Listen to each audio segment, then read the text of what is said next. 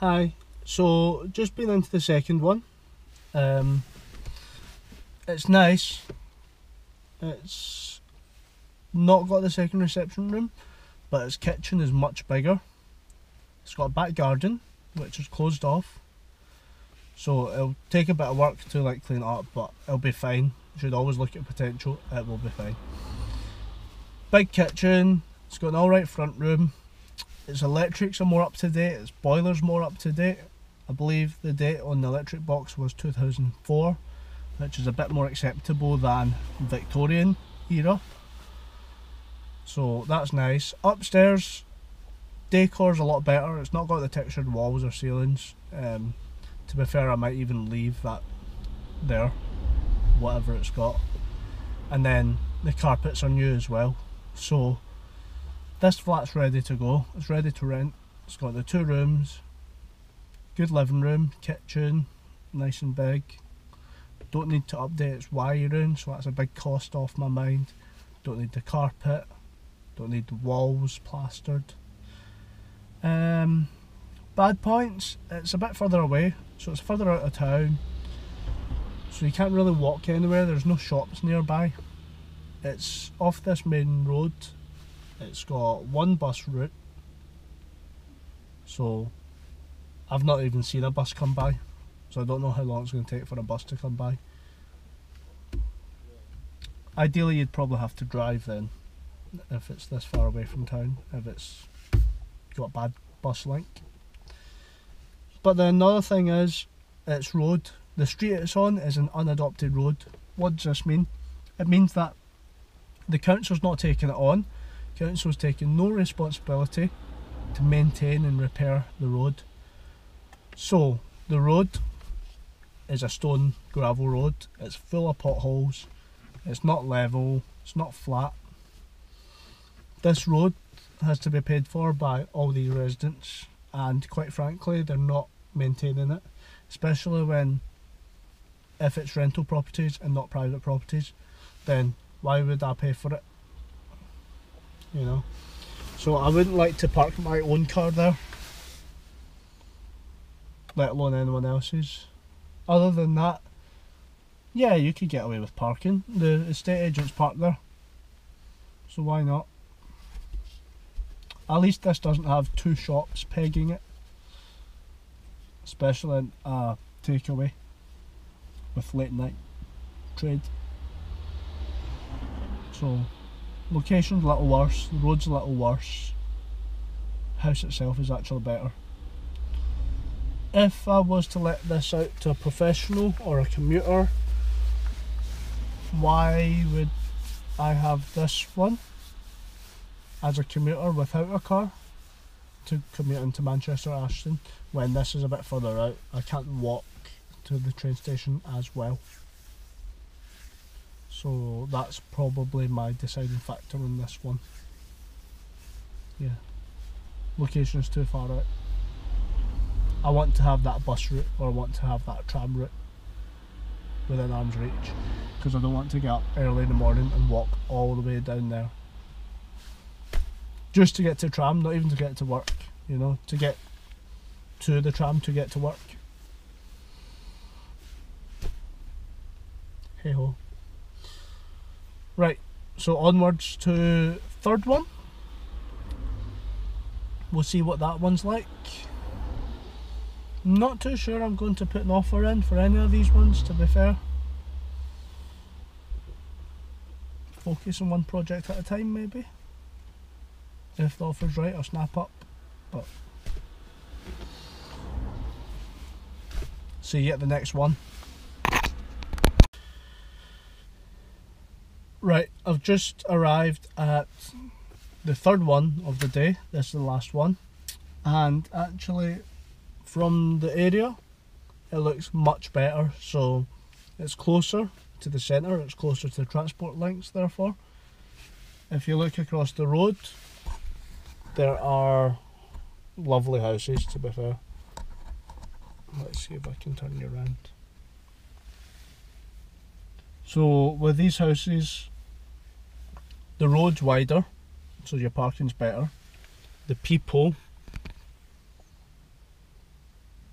is better. The area's wider, more airy, more lighter. And so everything about this street is going for it. So the street's better, location's closer. It's just a matter of going inside and seeing what the inside's like. It looks like it's quite a motivated seller because they put it on with 2 different agents for some reason. So they've marketed a couple of times. And there's one to let just a few doors down. So I'm going to ask her if she knows what that's rented out for as well. Externally, for the property itself, I see UPVC all over. So it tells me that there's been money put into this at some point, but we'll need to see. So hold on there, let me go in and have a look. Right, so the third house. The third house has a better location as it's much closer to the centre.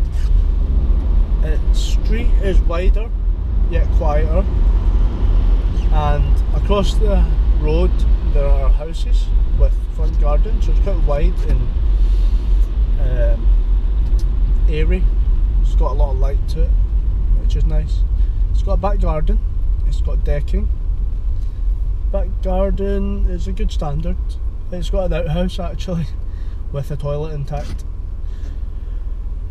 The front room, average size, all good. The kitchen, nice and big, seems to have like a breakfast bar. Appliances look new enough. Going upstairs, the big room is very big and the small room is very small, but it's something that I can work with. Toilet, the fixture's been ripped out and the boiler's been ripped out, so it's not the best. It will need some attention. Other than that, decoration needs quite a fair bit of attention as well. Everything that's supposed to be white is actually yellow, so I'll need it completely painted, wallpaper stripped, need it glossed, everything. Add to that, another viewer came back with a builder and they were talking about the damp. There's damp in the walls and that could be caused by a leak from the outside, which is just a lot of work, and this could run into bills, a lot of bills.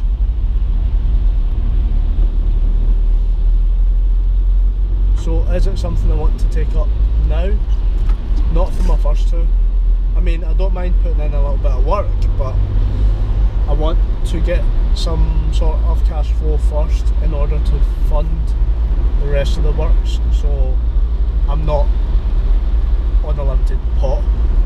If I manage to get a couple rented out, then if you drag the time, your pot of money is pretty much unlimited, isn't it? So that'll pay that back. So I told the agent, the viewer, that yeah, I do some work, but at this stage I want my first two to be ready to go. After that I'll be able to fund projects later on down the line. So it's not something I want to do right now. Just put a lot of time and effort in. The other thing is, because it's a corporate sale, so what's happened is it was repossessed, and then say the mortgage or the bank has put it up for sale. Because it's a corporate sale, I could go under with a good offer, but right up to the last second, if somebody offers a little bit more, they'll take it because it's business. At the end of the day, they want to have more money, and the other factor is they want it quick. So if you've got a cash waiting, they'll snap it up because they want the money and they want it quick. It's banking. It's banking for you. Dog eat dog world, isn't it? So of the three, which one do I prefer? I prefer the first one. Although the off-put on that is that it's got the shops either side, but it's alright. The second one was ready to go, but it is further away. So, of the three, we'll put an offer in. Not feeling it. Honestly, I'm not feeling it. I don't think they're ready to go yet. I think they'll need a bit of work. The one that doesn't need the work is obviously further away, so it's not as good for renting out. So that's my conclusion on that. I'm going to keep my eyes peeled, keep my eyes on the market. Make sure you put on updates for your area and parameters, and that's the best thing to do. So once it comes up, you know, you can go straight in, put an offer in, and you should do the same too, because you never know when the right one might come along.